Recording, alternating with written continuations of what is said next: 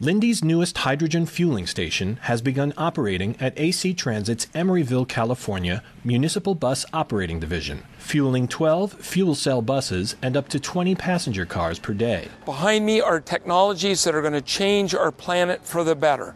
You see a fuel cell bus that emits absolutely zero emission, only water from the tailpipe. The fuel for this vehicle comes from a state-of-the-art hydrogen station that has been provided by Linde.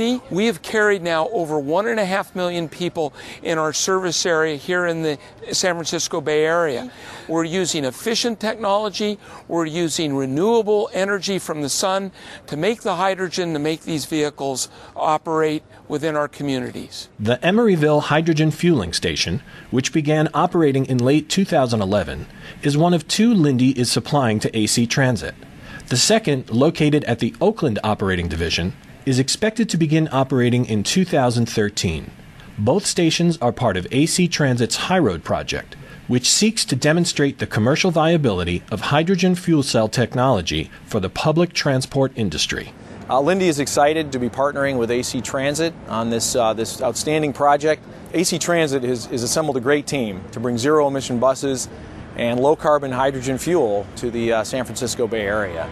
And Linde has delivered high-performance, efficient hydrogen fueling technology that we believe proves the viability of the fuel cell bus and the fuel cell vehicle market.